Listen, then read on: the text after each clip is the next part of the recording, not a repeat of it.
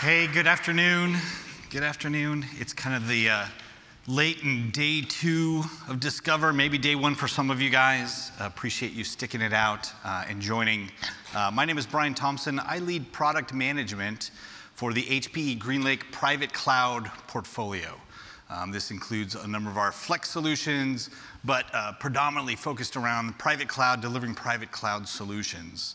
And as you've been lured in by that creative title of the topic du jour, AI, and the promise of AI, and the challenge that kind of comes with this. Everybody's allured to the promise and the potential and the different applications and services of AI, yet I think there's the reality or practice of how do I get started, how do I think about my intellectual property, my secret data, things that are important to my business, and how this really kind of plays into it. But either you've been asked by directly or you're the ones asking the questions. Every organization, ever since ChatGPT was launched, is asking the questions, what is our AI strategy? What are we doing? How are we going to stay ahead of this?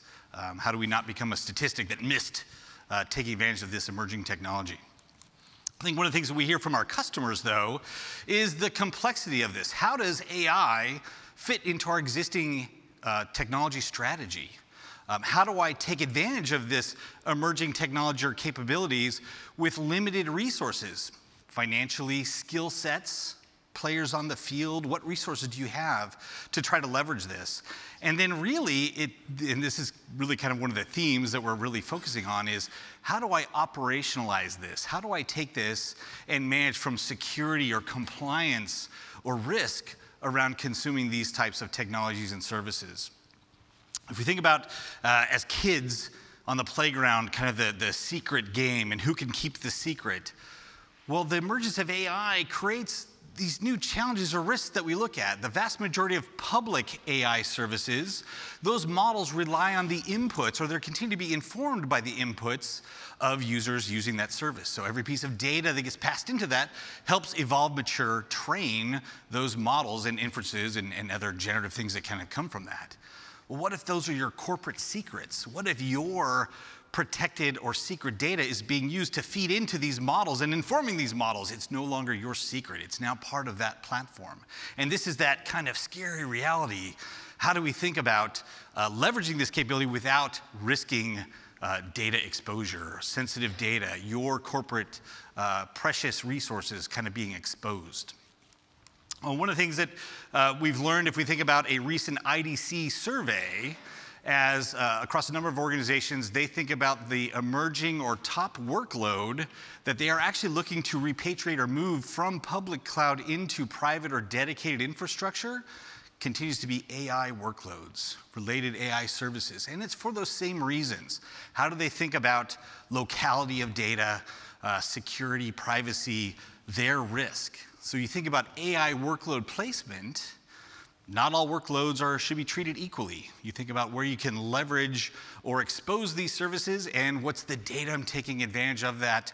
Where can I deliver that in a predictable, scalable, and controlled fashion and put those kind of controls around that? Now, one of the things HPE, and we've talked about this thematically over the last couple of years, and especially the emergence of the HPE GreenLake platform. We think about the service offerings natively enabled via that platform. Much of this includes that hybrid by design experience. Most organizations are hybrid by accident. They're running a collection of private and public infrastructure. We've really worked hard to enable that hybrid by design. How do I help and enable and experiences for intentional workload placement? How do I make workload placement decisions based on the performance, security, compliance, cost, any number of those considerations on where best to deploy my optimal workloads? AI is no different than that. How do I think about taking advantage of this? So that hybrid by design, enabling that experience, how do I provide those core tenets, those core primitives that organizations need to deliver or operate AI, inferencing, PFT, fine-tuning, different types of components along that AI spectrum? Private cloud is a great substrate or landing for that. One of the things that we provide out of the box is that GPU-enabled, we call them instance types. I think about how I deliver and provide a private cloud experience. I can deliver optimized instance types based on the types of workloads that our customers are looking to run in that environment. It's not a one-size-fits-all. So as you heard in Antonio's keynote announcing AI-optimized instance types for our GreenLake Flex solutions, the same solution cascades into our private cloud offerings, where I have GPU-enabled compute resources that can be deployed as part of your private cloud experience, again, optimized, designed to run those AI workloads. You think about the cloud experience. How am I enabling my users to leverage these technologies and deploy these types of workloads? Our private cloud delivers those same cloud primitives needed to do that in a self-service experience. So common tooling, API, CLI, Terraform workloads. How do I think about the automation, orchestration of deploying these workloads across those largely container-based? You think about AI applications, the vast majority are running in containers, but of course, in virtual machines, on bare metal nodes, giving that flexibility of a cloud experience, but again, focused in that private cloud context, thus fitting into that full kind of secure by design. You control the geolocality of your data. I'm not traversing different boundaries as you establish that and where you want it to be. By running it privately, I have that inherent low latent direct connectivity to my core data. The vast majority of these applications workloads I'm using against my corporate data. That's part of the value of the inferencing I can get is running against those precious assets. But now I can do so without it needing to leave the security, that virtual or physical boundary of my data centers, my co-location, my dedicated environments. And that's really that value prop or resonance that we're seeing with customers as they look to leverage these types of solutions. We think about that full spectrum of a private cloud portfolio. So spanning from things like I mentioned, the AI optimized workloads, like as we think about those instance types, so built for performance. It's not a one-size-fits-all, watered down generic compute infrastructure. These are truly built for purpose or optimized workload enabled solutions as part of that kind of private cloud experience.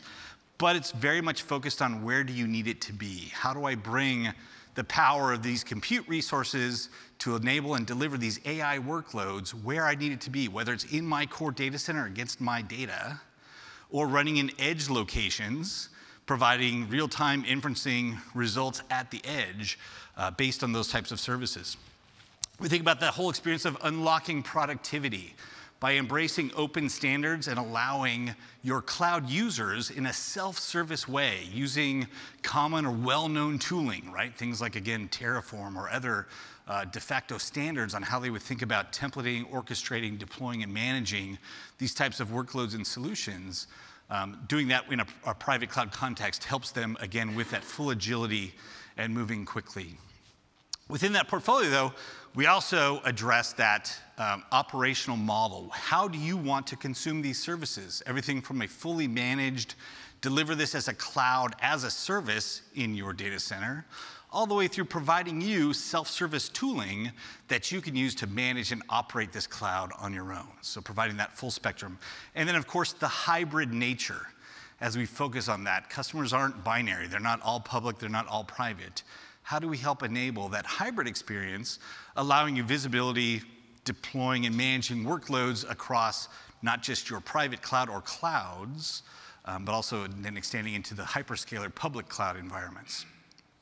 Now we think about AI as a broad kind of statement and a buzzword, and what are the different use cases and scenarios that are starting to be prominent, or where we're starting to see this consumption. And AI has that full spectrum. We think about model development all the way through training, fine-tuning, PFT, and ultimately either generative or inferencing types of scenarios and use cases. And if you think about a broad spectrum of scenarios or services or platforms that you may use along that spectrum, we think about where there's a lot of value that can be done without necessarily needing the entire supercomputer experience. How do I enable some of these AI workloads, especially the inferencing, fine-tuning, to run in what might even be smaller form factors at the edge in smaller data center type of constructs? And this is where we're starting to see a number of these use cases emerging. From a retail perspective, if you think about the broader context of how do I optimize and provide more high-level influencing decision-making optimizations along the way, retail's been a great example and early adopter of a number of these different AI scenarios. Grocers, grocery chains, is a great example. I have scale component problems I have to deal with, right? Massive scale, multiple locations. I'm in an incredibly competitive and yet typically low margin business. So I have to make informed, efficient, cost-saving decisions wherever I can to drive efficiencies and create overall productivity improvements. Think about the AI capabilities that are starting to be leverageable by that. Everything from more intelligent inventory planning and forecasting, how do I provide more optimal spend and investment so I'm not over inventory stocking, as well as not creating outages and lost revenue opportunities. You think about things even like real-time video analytics occurring at the edge, from scanning produce to make sure that I have the appropriate level of freshness and I'm able to ensure a better customer experience, all the way through things like self-checkout and automated services, yet with automation and trained models that can help detect things like shrinkage or theft. The old UPC or SKU swap, where I'm scanning what looks like a banana, but it's really an avocado because it has the same SKU on it. One's a higher priced item, one's a lower priced item. Now I'm ordering the wrong inventory, right? These are some of those scenarios, but AI is helping these types of industries drive more efficient use of these resources and reduce their overall cost and waste, and more importantly, repivot their precious resources, the actual human resources within the stores, focusing on delivering a better customer experience, a more memorable shopping experience, rather than mundane, repeatable, low-value tasks that go with that. Healthcare is another really interesting space. If you look at the opportunity, I have inherently very private and sensitive data. I don't want to outsource or move this outside of very specific regions based on compliance requirements, security, privacy needs that fit that. But there's a number of tasks that are automatable, mundane tasks, non-value add, that if I can provide AI services to automate those tasks, I can now pivot my resources on focusing on better, more timely, more accurate patient care. Simple things like speech-to-text transcription. Sorry, I'm trying to think about like doctor's notes, patient notes, visit notes. How do I actually automate that process? How do I then use that to validate things like ordering tests or prescription validation? How do I run that against a prescription formulary rather than somebody trying to interpret handwriting of a doctor? Making sure that that quality of care is there. Things like automated or auto nurse type of experience. How do I pre-screen patients, allow them to self-present their health history, current symptoms? How do I help diagnose or accurately identify that and then route them to the appropriate care success plan that kind of follows through that? There's a lot of that automation that could be just time-consuming, a terrible customer or patient experience. Now I can apply those resources toward automating that experience, getting them to a better result more quickly. I think one of the other key examples is really, we think about things like logistics, supply chain optimization, transportation types of services. Of course, it's easy to think about, okay, route optimization. How do I more optimally route transportation or anticipate weather issues that might force redirection of things? But even if you think about things like an MRO experience, manufacturing, predictive maintenance, how to identify or use based on patterns or usage patterns, predictive failure rates. I can there be prescriptive and do preemptive maintenance, avoiding outages, downtime, very expensive scenarios in that, keep my infrastructure up and running as I need to. Things like even inventory analysis. How do I look at misplaced inventory and identify that through video scanning or understanding of my overall warehouse or distribution or logistics, as opposed to relying on phantom data that may exist in legacy inventory systems without that visual verification. So a number of different scenarios and use cases where that simple trained model and combining different disparate data sets together allows you to drive new insights in an automated fashion that otherwise might have taken people management or clipboards or trying to solve these things kind of on their own. Now, one of the things opportunistically, I'd like to welcome up my colleague Mohan Rajagopalan. Mohan leads our Esmeralda software business. Thanks, Brian. Yeah. I want to bring Mohan up. Mohan leads our Esmeralda software business, and we think about the Esmeralda software space, some of the key areas that they're working with customers on unified analytics and other deep ML learning, AI types of solutions. I thought it was a great opportunity to ask kind of what you're seeing and how you're working with customers. So first of all, thanks for having me here, Brian. What I must say is, we've been working very closely. Brian's very humble, so we've been working very closely, building the software and infrastructure offerings for our customers, right? You mentioned unified analytics. We've basically been doing trials, customer trials for almost 24 customers now using your private cloud stack, right? And I think what gets me really excited about AI at HPE is we have the entire solution from silicon all the way through servers, all the way through the software stack. And again, this is one of those things that we don't talk about enough, I think, as a company of sorts here, right? Specifically in terms of what I'm hearing from customers, what are the big themes and stuff like this, I think there are 2 or 3 repeating patterns. One is many customers or many large enterprises are excited about AI. Almost everybody wants to dabble into AI, but they still haven't figured out exactly what it means and how to basically build a stack that basically serves their needs. Along with that, AI, and we introduced this concept of an AI native architecture today. I think it kind of tried to surface out feedback we've been hearing over the last couple of years where, yes, when you look at the next generation of these data-intensive applications, we may have to change the way we think about the traditional compute paradigm of sorts itself, right? And I think the final part here is there's a lot of trepidation largely because there's a lot of unknowns. In the good old days, you'd write a program, it was very deterministic. In the age of AI, the models are becoming much more generative, which means they tend to hallucinate. There's this element of how do you control the model when you don't have determinism baked into the system, right? So there's a whole bunch of such aspects that are coming out in these conversations, which I don't think anybody has good answers to. But I think like we've always done, we're going to work with customers and figure out this stuff. Yeah, it's interesting. You mentioned kind of the AI native architecture and some of that kind of key components that come into that. How do you think about some of those things? You mentioned before working with customers that are trying to figure out how to get started and kind of moving along that way. What are maybe some keys to get started, I guess, or where would you help along? I think, yeah, so again, coming back to the framework that we use to think about AI native architecture, right? I think it's really a combination of 3 different dimensions. I think the story always starts with data, right? If you can make data easy, if you can make it easy to pipeline data into these intelligent systems, if you can make it easy to curate data, to collect data, to basically stage data, it's a huge leap forward, right? And I don't know of a single customer or an enterprise solution that does not start with data. Yeah.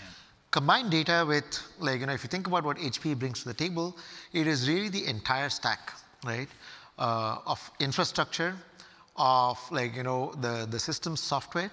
So think about so one of the big things that I'm discovering, we have a Kubernetes implementation in HPE, right? And that's part of your container as a service solution as well as our container offering, right? When you think about AI ML workloads, almost every solution is containerized today, right? When we looked at NVIDIA stack this morning, it's nothing but a bunch of containerized apps, right? So when you think about the stack, it's not just about the hardware or the servers, but it's really about how the various pieces come together and being able to offer our customers a soup to nuts offering all the way from silicon to application level of sorts. And of course, services are a very important component here because all of these things require setup, right? And finally, I think the third pillar for AI native is really around being hybrid by design. Because from a data point of view, what we are realizing is almost 70–80% of customer data, enterprise data is still on-prem, right? And I think that's where it's a gold mine of opportunity for us to harvest and see if we can basically create richer insights from there. Yeah, it's interesting. You kind of mentioned that data first and starting with data first, and I think this is at least the thematic piece that I've seen too is the promise of AI, and especially in commercial applications. Where are we going to drive business benefit? It starts with how am I deriving insights from that data? And we're such a percentage of it, data has gravity. How do I bring that AI workload and capability to where my data resides? The security piece is, of course, one thing that everybody looks at, but it's still a speed of light issue at the end of the day.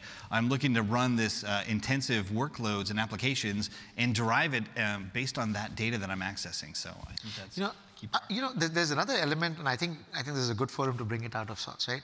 So I remember when we had customer conversations last year, one of the things that made our stack distinctive was the fact that if you lay out the hardware and software pieces together, you can bring out value-added capabilities, things like zero trust security, et cetera, right?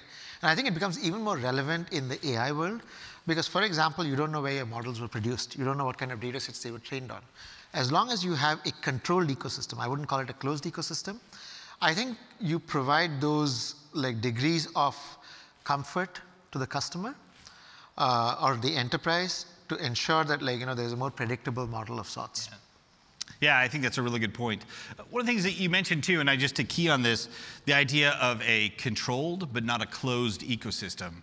I think one of the things, and you've seen this, especially if we think about the evolution of unified analytics and more of these advanced solutions, and we heard this, I think I was with you at our customer advisory board, where many of the customers are like, I don't want an overly prescriptive solution because the tool chain I'm using today may not be what my team wants to use tomorrow or 6 months from now. So I think that's kind of another important part. Absolutely, right? Absolutely. So if you go back to 2 years ago, a lot of AI was being done using Spark as the ETL engine, right? If you look at ChatGPT is not using any Spark technology. It's built on a framework called Ray. And guess what? Ray is a completely different set of technology. So I think customers are now starting to get more sophisticated. They realize as the use cases change, so will the tools. And they don't want to be locked into any given vendor, right? They want open interfaces.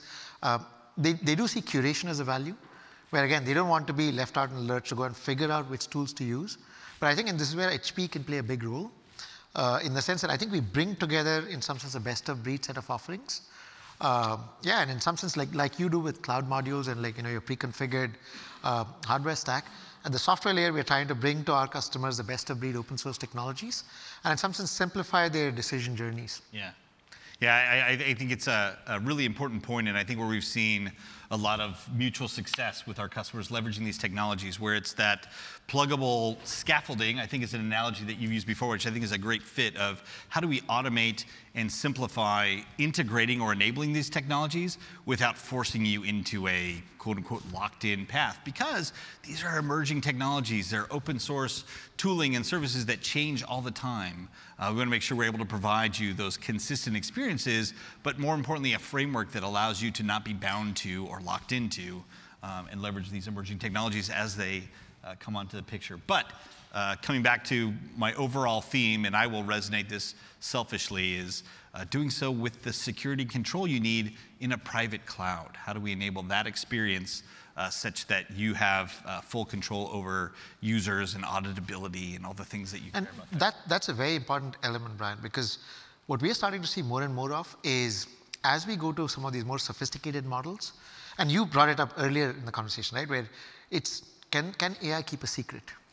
I've never heard that before. I'm going to use it again and again, though, because I think that is a billion-dollar problem today, and there is absolutely no way to figure out if the data that's being used for training can be leaked or not.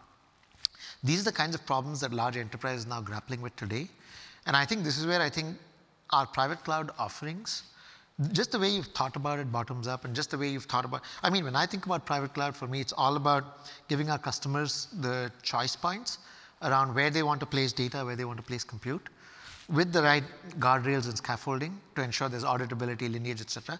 I think that's a killer differentiator, right? And I think we start seeing a lot more of that as compared to going to hyperscalers and simply blindly training models and stuff.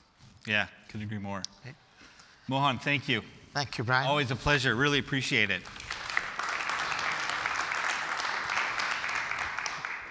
So you've kind of heard the theme to this. I think we all are seeing the promise of AI and the potential. Everybody's looking at how can I automate tasks? How can I provide additional value to my constituents, whether they're external customers, partners, internal users?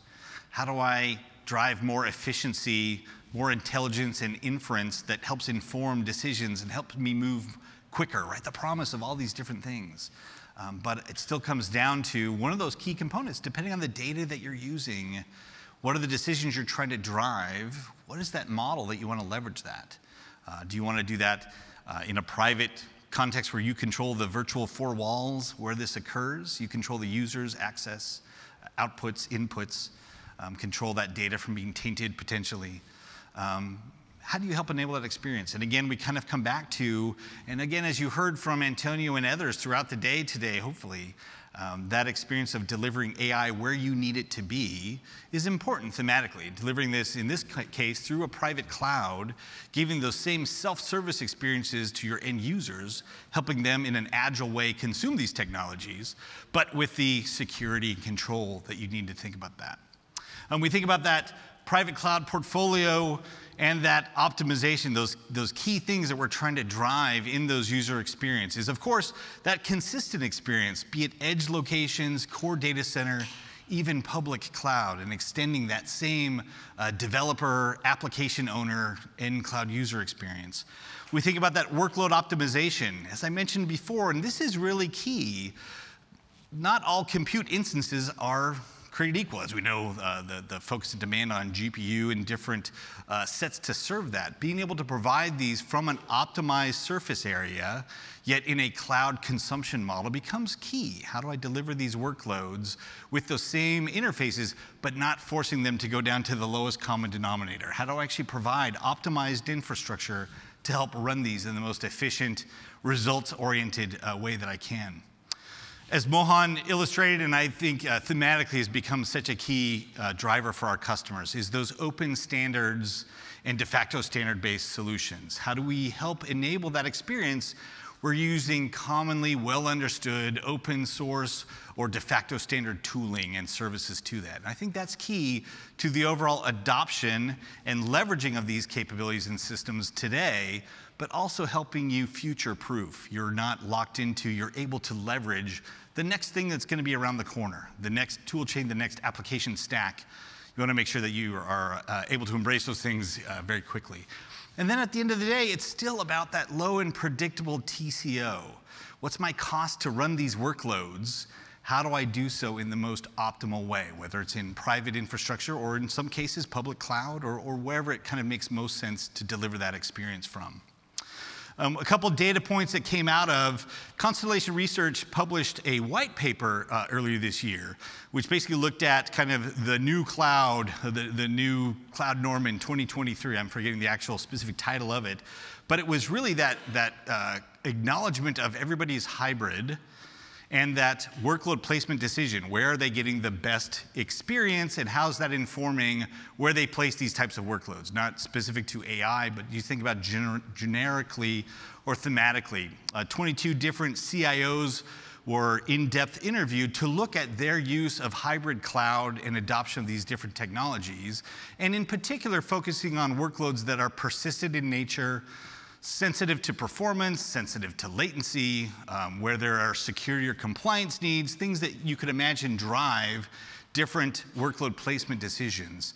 And a couple of key data points that kind of came out of that.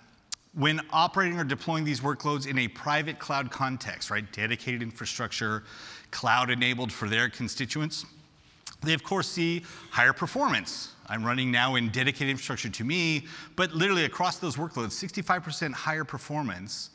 You can imagine how that translates to other things. Do I have to over-provision in other environments versus can I do this more efficiently or effectively here?